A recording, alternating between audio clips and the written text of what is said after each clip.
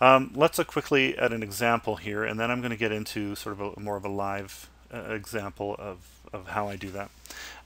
We spoke a little bit about the skull piece here, what the eye was, what this nose was, these lines here. And I want you to now compare this illustration, which I did quickly a little earlier, and this one here, and start to look for examples of or correlations between the two. They don't look exactly the same, but as a first sketch, there are elements of this which are here. We've got this tooth line, which I liked from here. We have this tusk element, this back of the jaw of the elephant. But in terms of how I view this piece of material, I get this. I get this sort of long line, this sort of bony protrusion at the top. I get a little bit of a bony knob here at the top. This sort of crest type shape here. I have that crest type shape here.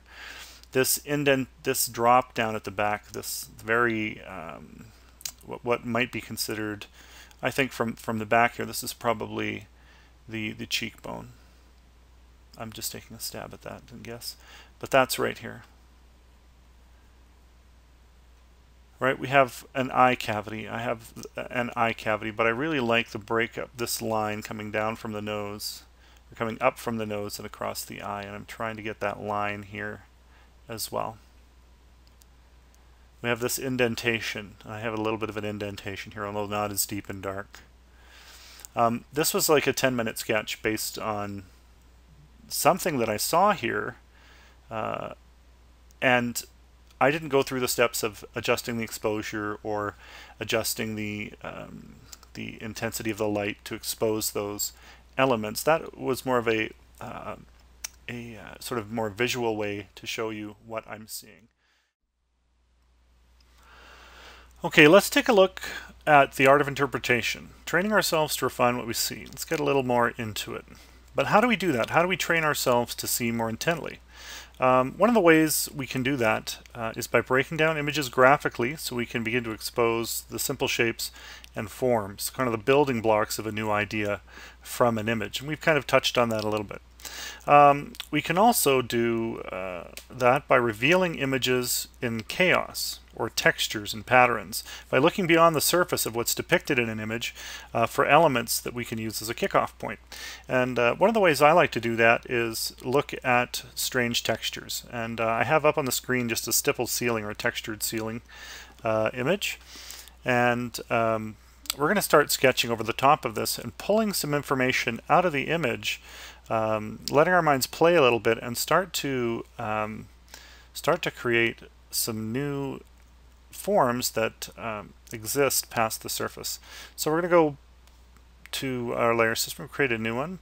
Just name this Sketches 1.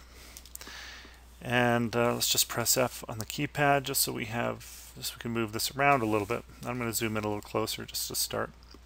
We'll choose paintbrush, have our opacity 100%, and just black is fine for this exercise. Now you can choose to do silhouettes here, or you can do line work and do drawings. Either approach is fine. It really is about just bringing what you see to the surface and playing a little bit. You know what? I'm going to turn this down a little bit so we can still see what's past it as we play. Now I see a very cool shape right here.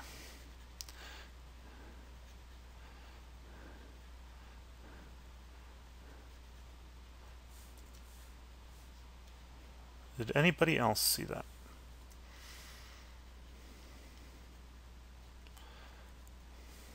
Something about that shape that I like.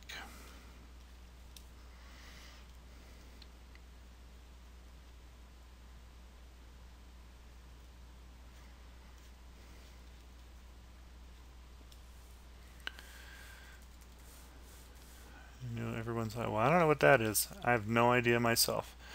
But the shape is there, and that's the point.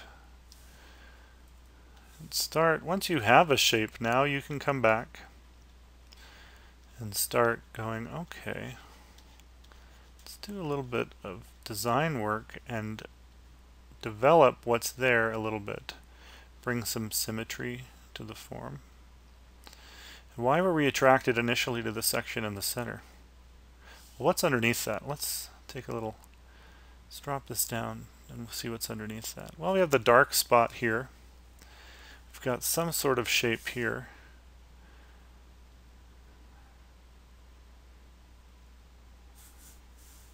And I think that I see something that I kind of like in there. So let's just go ahead and play a little bit, develop it a little bit further. Just leave it at that opacity for now. Create a new layer and let's merge these layers so that the opacity is fixed. And now we can draw on top of this a little darker. Let's drop this down. So there's something here that's interesting. Sort of have an eye form created by that dot on one side. I'm just going to play here a little and make some assumptions about what those are.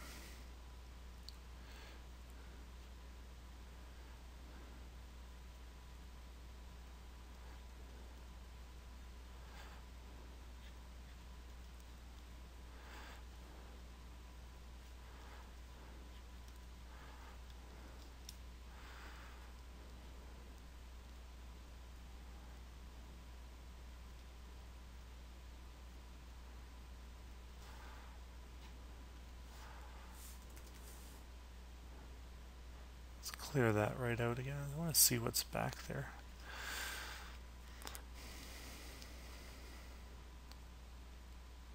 Something else.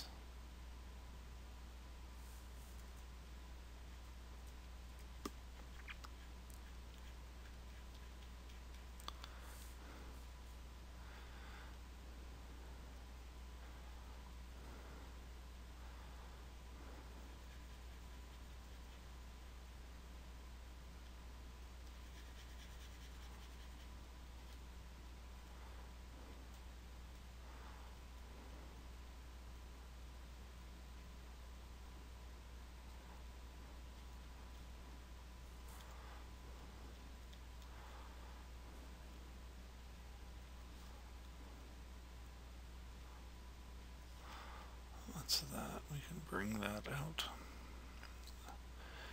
Bring that out a little bit as well. So, I mean, when I do this, I don't always see in symmetry, but I take the inspiration that I find in the image and I start to play with it. And it's a wonderful way to start sort of discovering what is one in your mind, where your mindset is at, but also just giving yourself an opportunity to stretch the muscle to observe. Just work on our ability to observe and to decision make. Because once you find something in these images to work with, it's no good just sitting there. You've got to make a decision and go forward. So good or bad, it doesn't matter if these are all winners, but they have to start. And that is the important thing, that you find an element within these images that will allow you to start. And that's roughly what I see, a little weird, creepy dude. All right, let's start over here and try another spot. Well, I see a mouth there, I see a low eye there, I see a sort of a cheek or chin.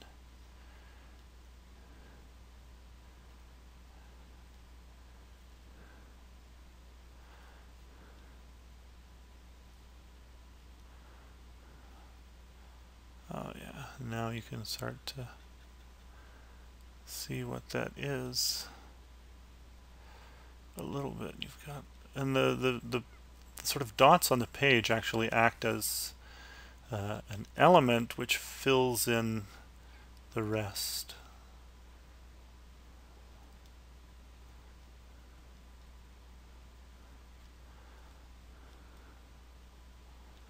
So I don't know, can you guys see that? The two eyes, this sort of soft nose, sort of droopy mouth and chin.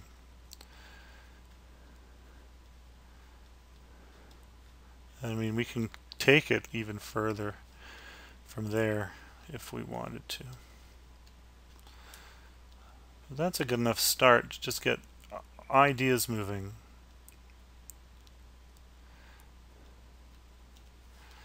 Interesting. A nice expression, strange expression there too that I'm finding pretty interesting. Something to build off. If we turn this, actually I'm going to do something else just so we can see a little bit more. Let's switch that to white. That layer, and let's fill this layer here at 100%. There we go. So now you can start to see, in the absence of the reference behind it, a little clearer what I'm seeing back there in the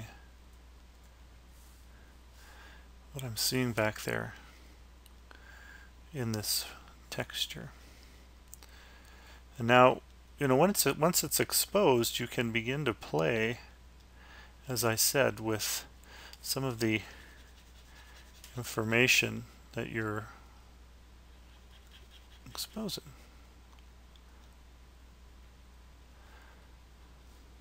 Again, this little boy expression, that little puffed out lower lip and wide-eyed look, it's kind of fun. Could become something pretty interesting. You know, and you can start to decide again what this guy's doing.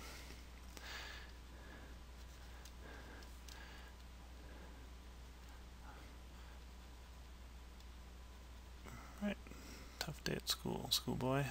There we go. All right, let's close that and let's find another piece of. You're probably seeing things that I'm not seeing, and that is what I love. Nobody will interpret images in the chaos the same as the next person, and that makes this experience very personal and also very specific to how you develop a style. But it will do the same thing for everyone, and that's train you to see a little better and work past what's presented to you to find something new. So I'm going to go one more time here.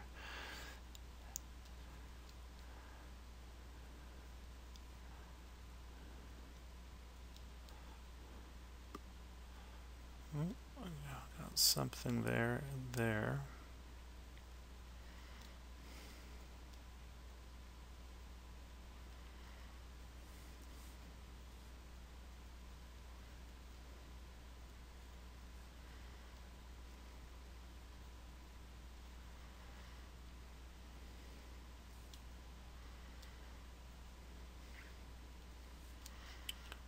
Something else.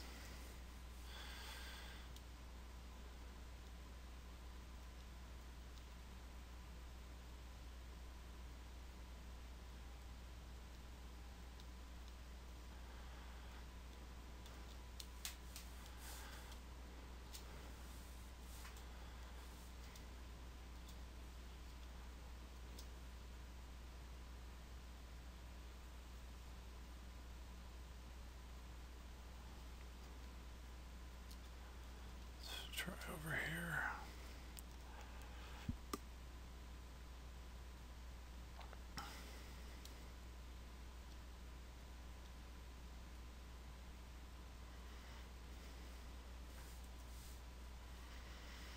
And sometimes what happens is, as soon as I throw a line on the page, what I thought I saw changes.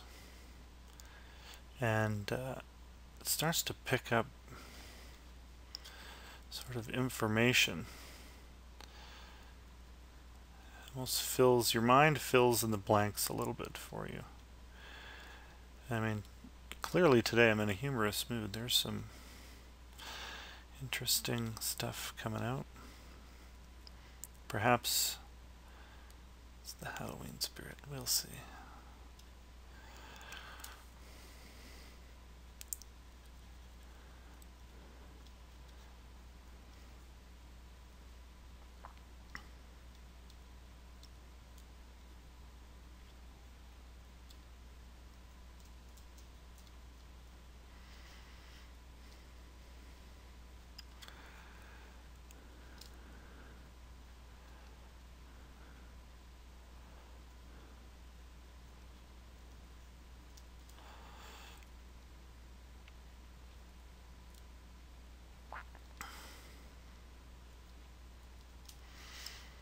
Well, I'm pretty sure I didn't wake up this morning looking to draw something like that. However, the point of the exercise really is to begin to see past the stuff that's here and find information in the chaos that you want to use, or that you can use as inspiration to go forward. Now, even these sort of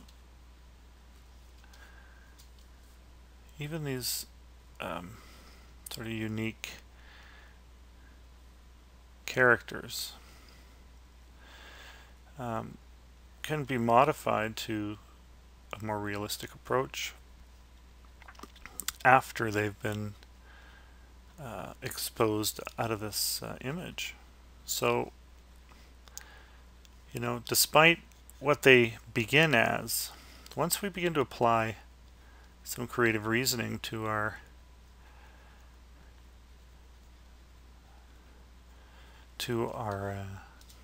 images, we can start to take it in a direction that we want to.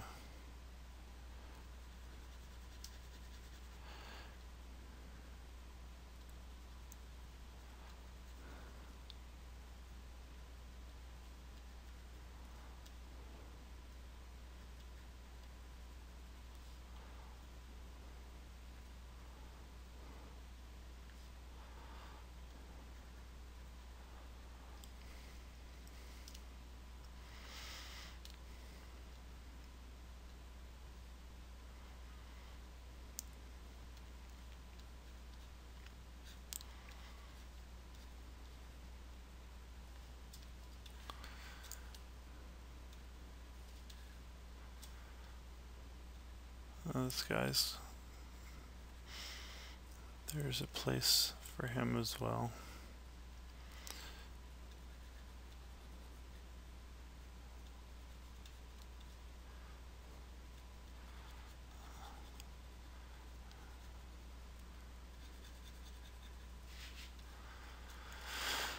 All right, let's look for one more.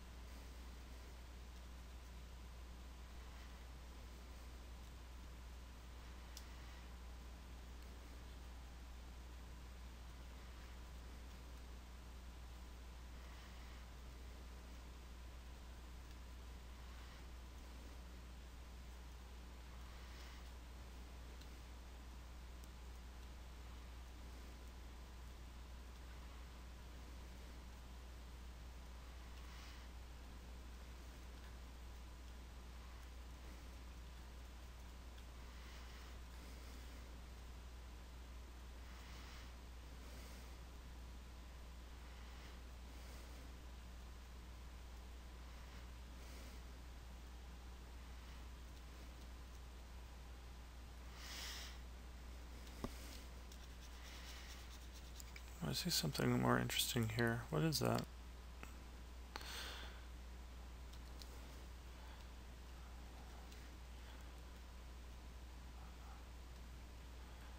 There's something there, something worth looking at there.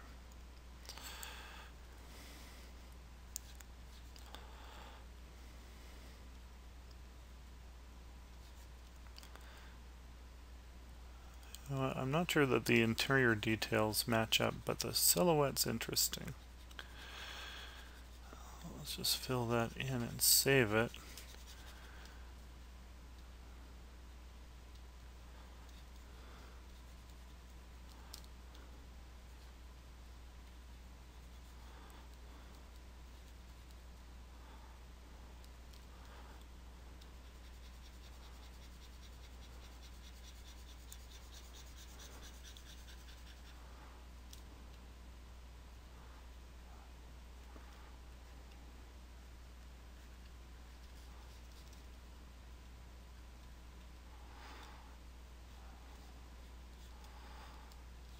It's an interesting one.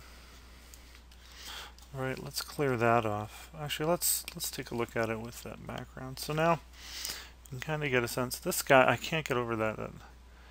What is going on with the cutesiness today? But there's an interesting idea here that might develop into something later on.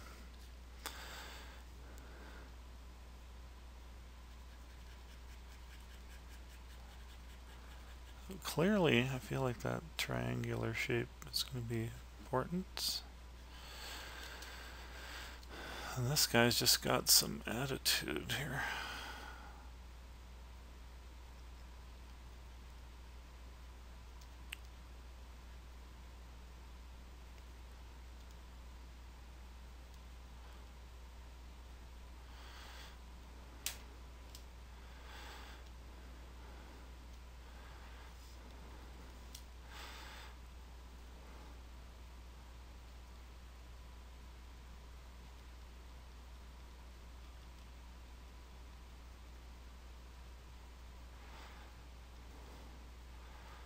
Funny head, cute little bug eyes.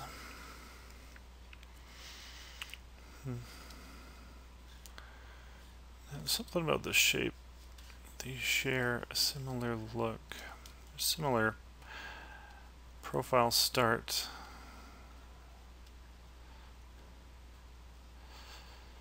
But you can see how quickly that works, getting ourselves a good start in finding some images. So, I mean, it's important to take a minute, look through the chaos, and find other elements going on in the world around us, in the textures and the patterns and the people that move through your lives. This is, you're going to be seeing aliens and creatures everywhere, and that is the idea.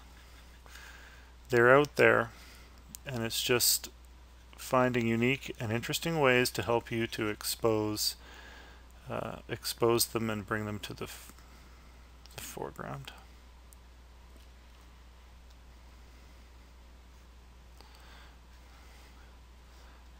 And now you can take those things really anywhere you want to go.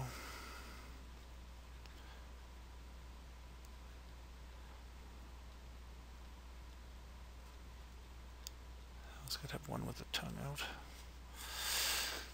Cool. Alright, let's try another one real quick here. Let's turn that off, start new layer. Oh, cancel. Let's call that sketches 1, and call this one sketches 2. Let's turn that off and try one more time. You know, and this time what you can do is go to edit, transform, and rotate 180 degrees. Oh, that's the background. Select the background first, edit. Won't allow you transform because it's locked off, of course. So let's go to duplicate layer, select OK, take this one here and just throw that in the trash, and then with that selected, edit, transform, rotate 180. And now that light shift is different. Let's see what we can pull out of this image in sketches 2. We'll do one in here. Let's go for a big one. Let's pull this back. Oh, you see now right off the bat see this.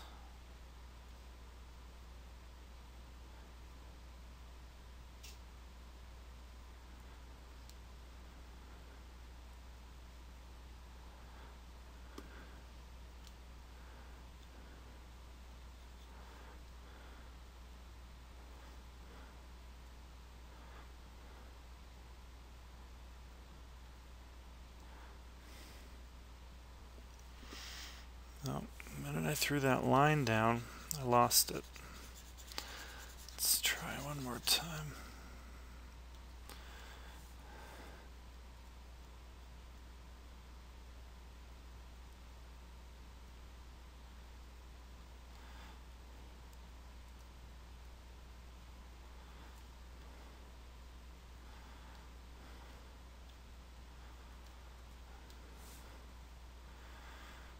Just build this one up a little slower.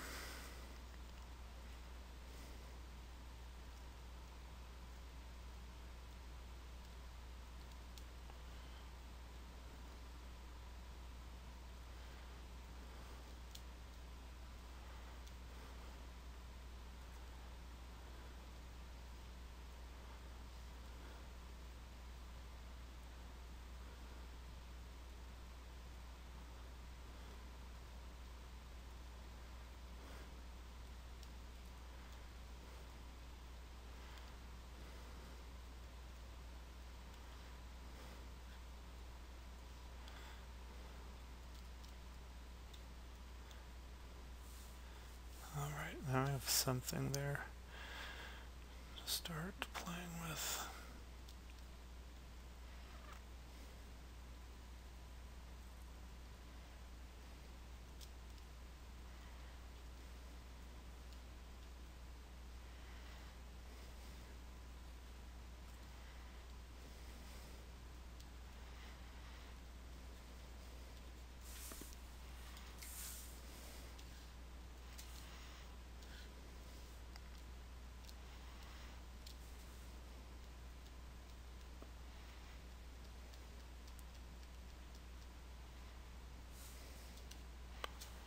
Alright, let's turn that off, turn the white on, pardon me, turn the white on, and see what we have here.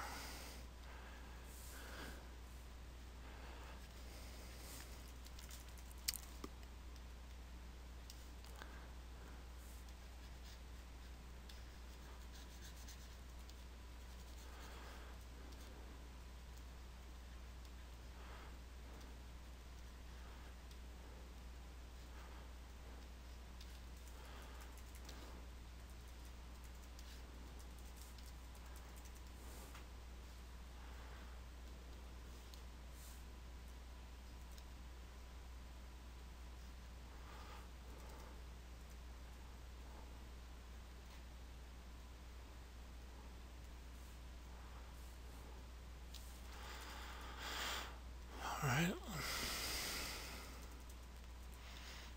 There's definitely something interesting here.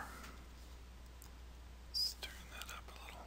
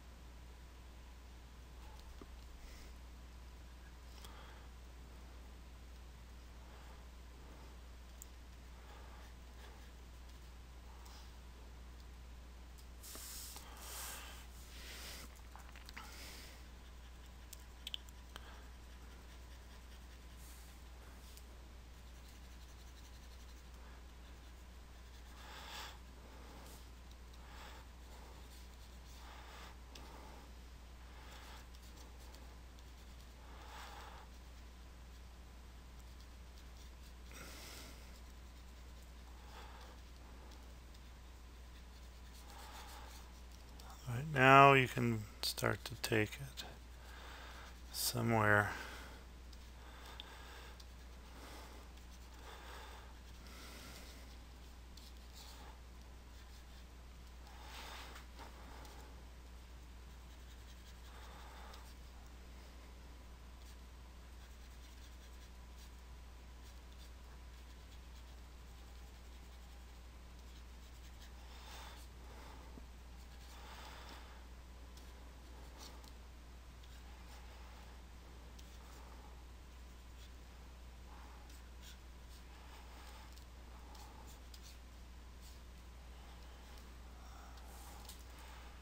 Oh, there we go. Once you have it, you gotta persist in pulling it out.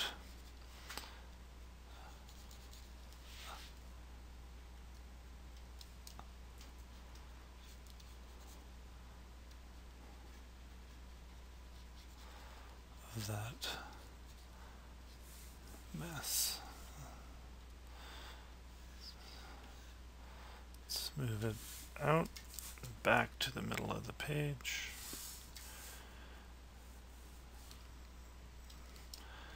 Let's see what else we can get from that.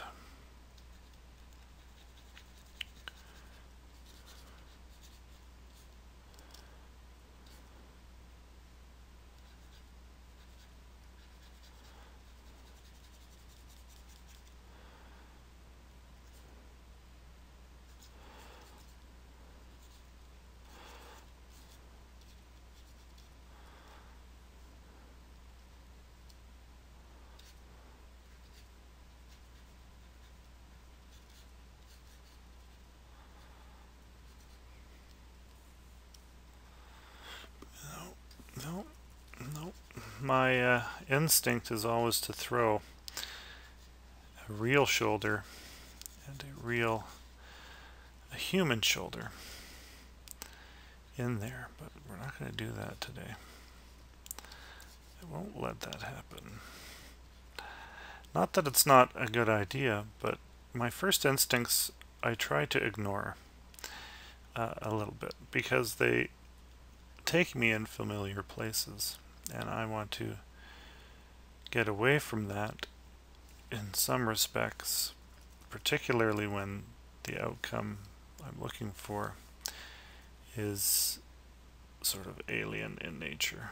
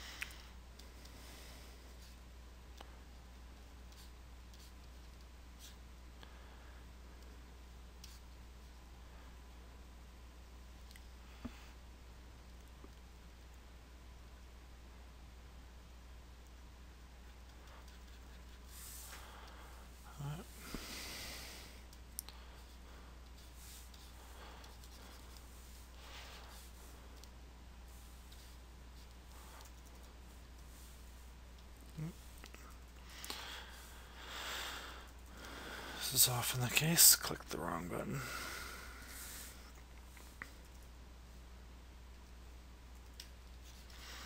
Alright, well, we get the sense, we get the idea about the possibilities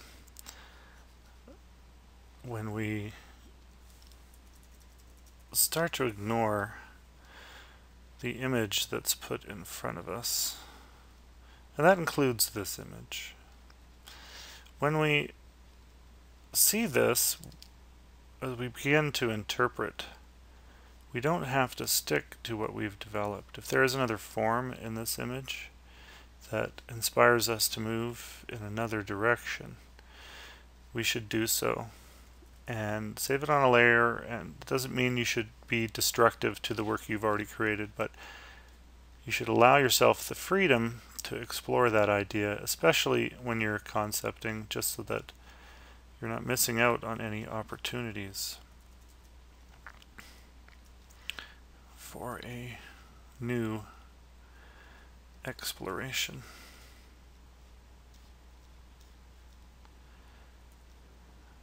I had to shadow in the volumes here and see if there's anything that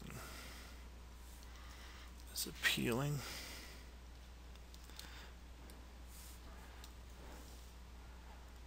I kind of like it.